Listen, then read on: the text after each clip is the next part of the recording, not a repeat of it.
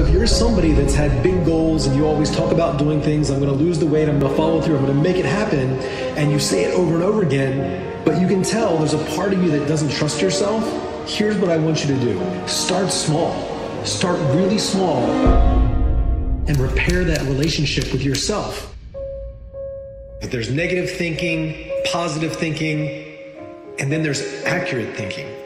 And when you hear those things, negative thinking, positive thinking, accurate thinking, you would think that positive thinking would be the way to be. But the important question to ask is, what actually happened? So most of us are triggered from our past, or we have something that happened to us and the emotions get involved and, this ruined me and this is the worst thing. But we have to ask ourselves, what actually happened? Somebody said something that I didn't 100% agree with. Something didn't go the way that I thought it would. I had big expectations. And so we really need to be clear and be accurate. And if you don't know what the ultimate success formula is, what's really going on? What's actually happening here?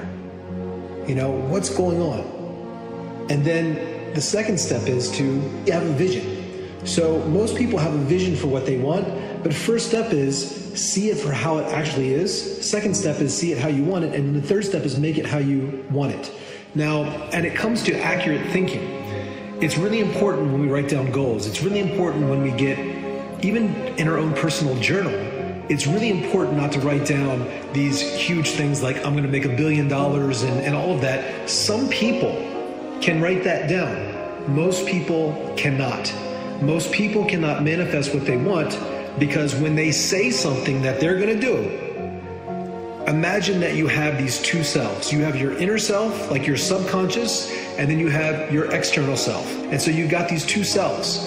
If your conscious mind is always making these big promises internally and you don't follow through, internally, it's like this part of you starts to say, you know what? They always say that. And you begin to not trust yourself. And so always seek to be accurate in your thinking.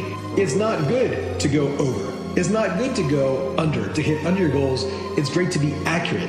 And when you can get in the habit of having these projections in your business, these projections in your life, eventually you build so much trust with yourself. What you say becomes law in the universe. And when your unconscious mind connects with those words that you say, it's like, man, he's going to actually do it. There's so much trust, the same part of your mind that makes your heart beat 100,000 times a day. You don't even think about it. Your conscious mind says it and then you just do it. But if you always say that you're going to do it and you never follow through, that part of you that connects with the infinite, your subconscious mind, your antenna, the broadcast, the frequency, the energy that you put out to the world, it's going to become weaker and weaker and weaker. And so if you're somebody that's had big goals and you always talk about doing things, I'm going to lose the weight, I'm going to follow through, I'm going to make it happen, and you say it over and over again, but you can tell there's a part of you that doesn't trust yourself, here's what I want you to do.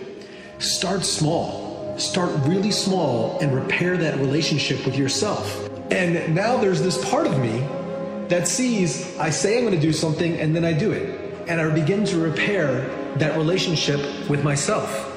Confidence comes from putting yourself on the line, from one, being consistent. That's how you build confidence. If you have confidence in, this chair is not going to fall apart. If I sit on this chair and 5 times out of 10 I fall on the ground, I have very little confidence in that chair. But if 1,000% of the time that I sit on this chair, I know there's no such thing as 1,000%, but if I sit on this chair every time, I don't even think about it, I'm confident that it's going to support me. And so when we put ourselves on the line, we've got to start small. And I've had so many times in my own life that I broke promises to myself. I broke my own heart.